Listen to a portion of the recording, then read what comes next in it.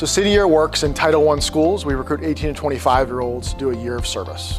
So we have 80 young people every year that come to serve in 8 Orange County public schools.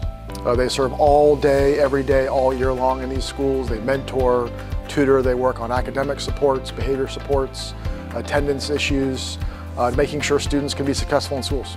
Ultimately, what science and research says is that if you get into 10th grade on track to graduate high school, you will graduate. And so we work in 3rd through 9th grade with students that are either showing risk factors of being off track or already are off track.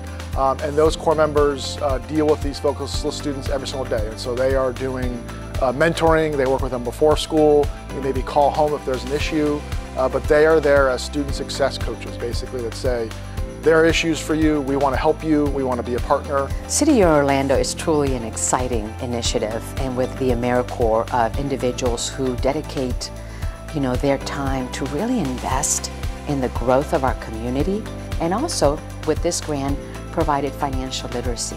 So really helping this younger workforce generation really have the tools to have what really is important to us, have a debt-free lifestyle.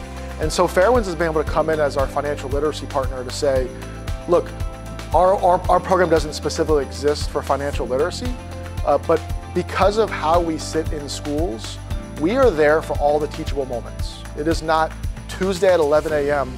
will be financial literacy hour. Or maybe someone says, I don't know what it means to take a loan out.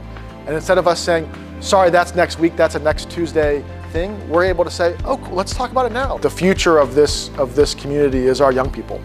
And if we don't believe in them, if we don't create the pathways for opportunity and prosperity for them, then this community won't be all that it can be.